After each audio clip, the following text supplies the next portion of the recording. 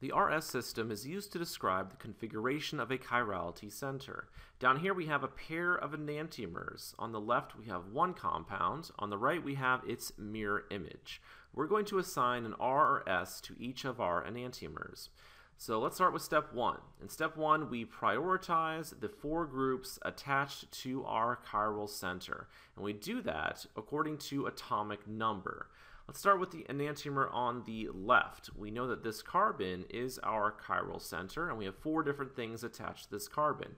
We go over here to the right to a very shortened version of our periodic table, and we can see that bromine has the highest atomic number out of these four atoms. So bromine gets highest priority. We're going to give the bromine a number 1.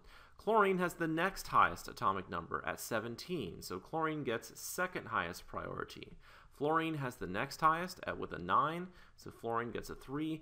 And finally, hydrogen is the lowest priority group with the lowest atomic number of 1, so hydrogen gets a 4. So step 1 is done. Step 2, orient the groups so that the lowest priority group is projecting or pointing away from you. Our lowest priority group is hydrogen, and it's already going away from us. The hydrogen is on a dash here. So step 2 is pretty much done. Step 3, determine if the sequence 1, 2, 3 is clockwise or counterclockwise. So we're going to ignore our hydrogen here, so I'll just kind of rub it out here, and look at what's happening with 1, 2, and 3. So 1, 2, and 3 are going around in this direction. That is clockwise. Therefore, this is the R enantiomer. So I'm going to write R bromochlorofluoromethane. Let's do the same thing for its mirror image. So this compound on the right, we know that this carbon is our chiral center. We already know how to assign priority. Bromine gets a number 1, chlorine gets a number 2, fluorine gets a number 3, and hydrogen gets a number 4. So step 1 is done. Step 2, point the lowest priority group away from you. Well, that's already happening here, so step 2 is done. Step 3, determine if the sequence 1, 2, 3 is clockwise or counterclockwise. So let's ignore this group going away from us, the lowest priority group. And let's go around 1, 2, and 3. So going around in a circle, 1, 2, and 3 in this direction. We know that is counterclockwise. So this must be the S enantiomer. So this would be S bromochlorofluoromethane. So step 3 is done. So that's how you assign a configuration to a chiral center. Here we have another pair of enantiomers. So this alcohol on the left and its mirror image on the right. Let's start with the one on the left. We know from earlier videos that this is the chiral center, and our goal is to assign a configuration to this chiral center. Let's go ahead and redraw the molecule. So that carbon is our chiral center. Attached to that carbon is our OH, so I'll draw the OH on a wedge. We know that hydrogen is there going away from us, so that's a dash. So even though it's not drawn in, we already know it's there. To the right we have a methyl group, so a CH3, so let's draw in a CH3. And then finally to the left we have an ethyl group, so that would be a CH2 and then a CH3. All right, let's go back to our chiral center. So here is our carbon, that's our chiral center. Let's look at the atoms that are directly bonded to this carbon. So there's an oxygen directly bonded to the carbon, there's a hydrogen, and then we have 2 carbons. So let's assign priorities. If we look over here at our very shortened version of the periodic table, we know that oxygen has the highest atomic number out of those atoms. So oxygen gets highest priority. The OH group gets the highest priority. So this gets a number 1. Hydrogen has the lowest atomic number. So the hydrogen is the lowest priority group. So we say that's group number 4. Finally, we have 2 carbons, and 2 carbons would of course be a tie. Carbon has atomic number of 6. So we have to find a way to break the tie. So the way to do a tiebreaker is to look at the atoms that are directly bonded to those carbons. So we'll start with the carbon on the right. The carbon on the right is directly bonded to 3 hydrogens. 1, 2, 3. So let's go ahead and write that out. So hydrogen, hydrogen, hydrogen. The carbon over here is directly bonded to a carbon, a hydrogen, and a hydrogen. And we're going to put those atoms in order of decreasing atomic number. So this carbon has a higher atomic number than these hydrogens, so we write carbon, hydrogen, hydrogen. Next, we compare these lists. So on the left, we have carbon, hydrogen, hydrogen. On the right, we have hydrogen, hydrogen, hydrogen. And we look for the first point of difference.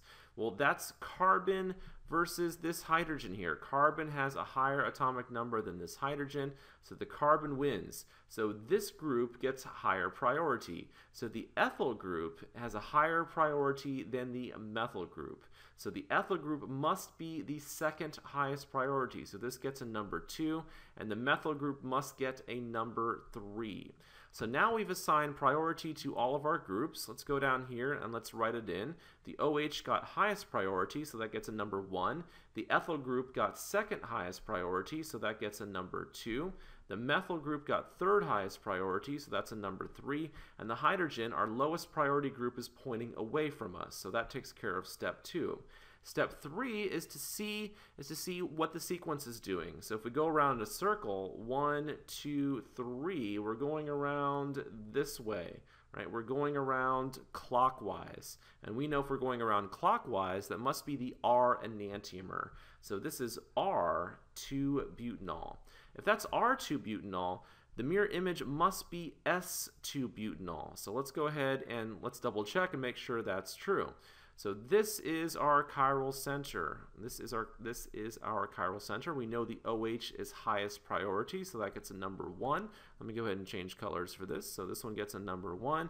We know that our ethyl group gets a number 2. We know our methyl group gets a number 3. And we also know there's a hydrogen going away from us in space. So our lowest priority group is projecting away. So all we have to do now is look at what's happening with 1, 2, and 3. And 1, 2, and 3 are going around this way. And that, of course, is counterclockwise. And counterclockwise is S. So this is S2-butanol. We just saw that this is S2-butanol. But what if you were given the dot structure on the right and asked to assign a configuration to the chiral center? So here is the chiral center. And if the OH this time is going away from us, that means that the hydrogen is coming out at us in space. So we've already seen how to assign priority. The OH gets a number 1, the ethyl gets a number 2, and the methyl gets a number 3. And the hydrogen gets a number 4. When you go to step 2 says to orient the group so the lowest priority group is projecting away from you. But that's not what we have here. Here we have our lowest priority group coming out at us in space because this is a wedge. So one thing you could do would be to take this compound and in your head mentally rotate it so the hydrogen is pointing away from you in space. And when you do that, you'll see that it's the same as the one on the left. So this is just 2 different ways to represent the same enantiomer. So in the video on drawing enantiomers, I actually showed you the video where I rotated this compound to prove that these 2 drawings represent the same compound. So now your hydrogen is going away from you in space, and that's how we got S, because this was a number 1, this was a number 2, and this was a number 3. So we went around this way, and we saw that is counterclockwise, and so we got S. But what if you didn't want to rotate the molecule in your head? Sometimes it's pretty difficult to do. For this one, it's not too bad, but it can get a little bit tricky. So there is a trick that you can use. There is a trick that you can do. And you can just start with the drawing on the right. You can go ahead and number your groups in terms of priority. And then you can go ahead and just ignore the hydrogen for the time being. Even though the hydrogen is coming out at us in space here, if you ignore it, and look at 1, 2, 3. So 1, 2, 3 is going around this way. And that would be clockwise. And we know that clockwise is R. So I'm going to write it looks R here. It looks R. But since the hydrogen is coming out at us in space, we can take the opposite of how it looks. So if it looks R and the hydrogen is coming out in space, you know it's actually the S enantiomer. So that's a little trick that you can do instead of rotating the molecule in your head. You can just assign your priorities, come up with R or S, and then take the opposite.